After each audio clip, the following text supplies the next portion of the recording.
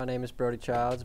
I work at Unrl Clothing. I've been working here for close to 2 years now. You could call me the press operator / warehouse manager.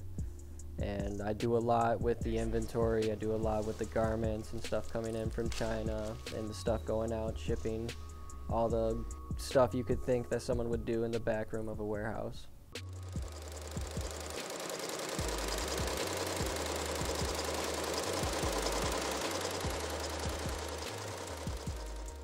My favorite thing is honestly showing up with the people here and me just, roaming around in the back.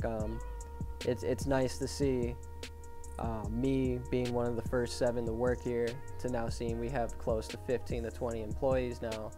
Seeing the company grow is one of the coolest things I'd say about this job. I mean, it's amazing to see from one order going from 12 pieces to that same client ordering 1,200 pieces. It's very cool to see the growth in things firsthand.